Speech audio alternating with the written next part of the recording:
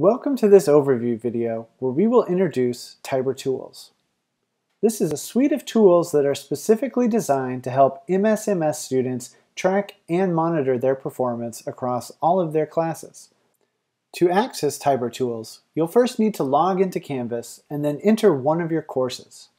Then, on the left-hand side of your screen, you will see the Tiber Tools option. If you're at one of our partner universities, Tiber will be replaced with the name of your university. Click on that and you will be able to access the tools. The first tool is the Video Engagement Report. This report shows you which videos you have been watching in the specific course you are in. For example, right now we are in the Gross Anatomy course, and this graph is showing how much we have engaged with the self-directed learning videos in this specific course.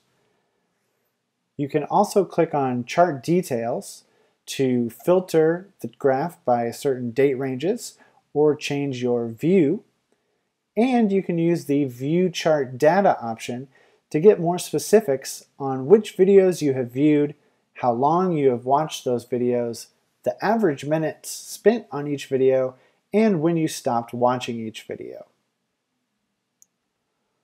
Overall, this report can be helpful in letting you know which videos you have spent the most time with, if you've missed any videos, and if there are any videos that would be beneficial to go back and review.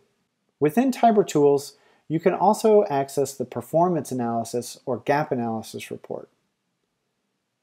This report shows how you are performing across the USMLE Systems and Disciplines as well as the LCME Curricular Content Standards.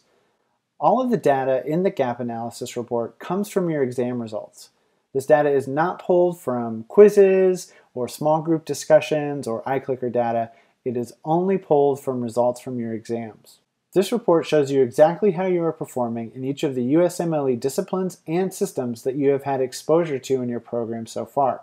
So if you are a second semester student or a second year MD student, this report will be more populated with data than if you are in your first semester. This report can be helpful in showing you which areas you have strong or sufficient command of the systems and disciplines, and it can also show you where you might need to dig in and spend some extra time studying or reviewing. Overall, this can be an incredibly beneficial report for identifying strengths and finding opportunities for growth. That's it for this video. If you ever have technical questions or issues with any of these reports, please email those issues to support@tiberhealth.com. For academic questions and concerns, please contact your program moderator or program director.